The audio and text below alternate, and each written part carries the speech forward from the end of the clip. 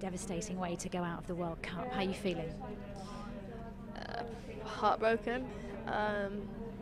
There's no words to describe it really, but it just wasn't meant to be for us today. Made even worse because it's your best friend Laura Bassett. What do I say?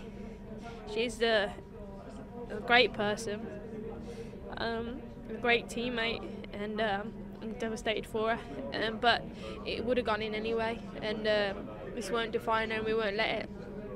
A centre forward would have scored it anyway. So, you know, she's awesome, and I hope the country gets behind her and gives her the support and the love and appreciation she needs, because the girl had a black eye in the first game. She's got bruises all over her body.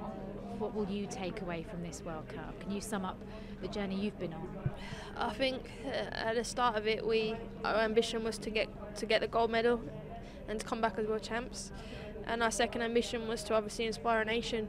We haven't got a gold medal, but I hope that we inspire the nation. So we just want to thank everyone that supported us, and we give our best shot, and we're going to try and come third.